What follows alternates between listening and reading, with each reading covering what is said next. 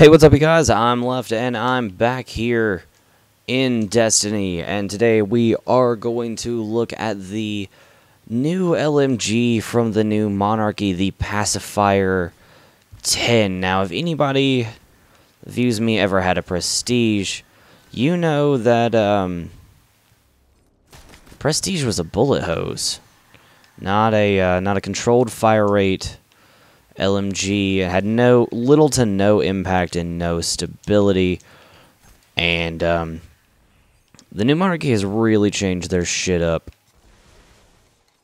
So as you can see, the magazine size is a lot smaller. Even with a magazine booster, it will only go up to 40, unless I think you can get an extended mag, but it's still not going to boost what you can get in your reserve unless you have skip rounds.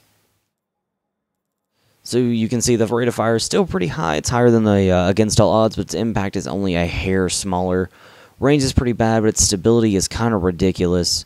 Reload speed's not too bad. And then with our ballistics, you can get CQB, greatly reduced recoil, and significant penalty to range. Smooth ballistics, less recoil, penalty to range, and soft ballistics. And that's going to be a penalty to your impact, but give you more range. I don't like to take any impact away whatsoever, so that's not something I wanted to use as a perk. Then we've got surplus. Expect to find more weapon for this more weapon for this ammo. Yep. Expect to find more ammo for this weapon. Definitely a good PvE perk. For PvP, it's not going to serve you any purpose.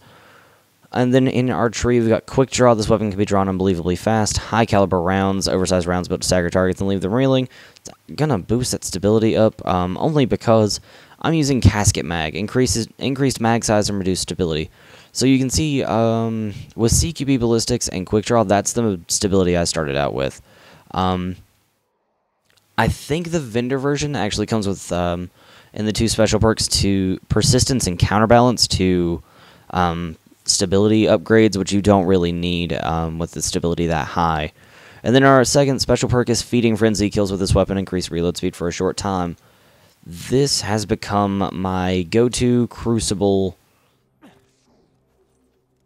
LMG. I've been trying to play more Crucible, get better at it, and the extra fire rate has helped me in situations where I probably would have died with the against all odds, but I can still control it and let off just single shots in PvE. It'll be good for solar burn if I'm using Icebreaker and for some reason not Galahorn, which I don't know why I would, because I have a Black Hammer. So it'd be good for solar burn. I use it almost exclusively for PvP. Mostly because it's got a super high stability, so I don't have to worry about that too much when I am in the Crucible. I can just kind of hold the trigger and not worry. Because in the Crucible, with an against all odds, if you don't have a stability boost, you're going to end up really just kind of floundering. You can still control it for that 4-round burst that you're going to need to take the Guardian down, which this is still another 4-round burst to take down an enemy in the Crucible.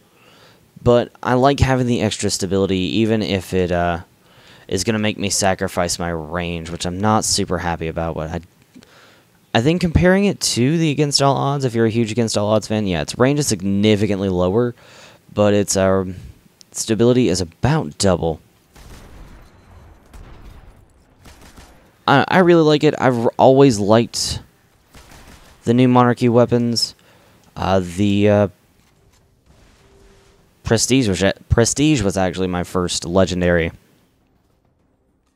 But if you don't like the perk setup that you've got on your Pacifier, you can re-roll it. So that's always a good thing. You can head over to the Gunsmith and get yourself a Crowd Control, Feeding Frenzy, Rangefinder, or Send It. Whatever you want your LMG to be, you can have, as long as the perks still exist. But that's going to do it for me today, guys. Let me know what your perk rolls are on this thing. I kept this stat roll just, honestly, because it had Casket Mag and Feeding Frenzy, and that's what I wanted. I want a bigger magazine and the ability to reload faster. But don't forget to rate, comment, and subscribe. And as always, I'm Left, and I will see you guys back here inside of Destiny.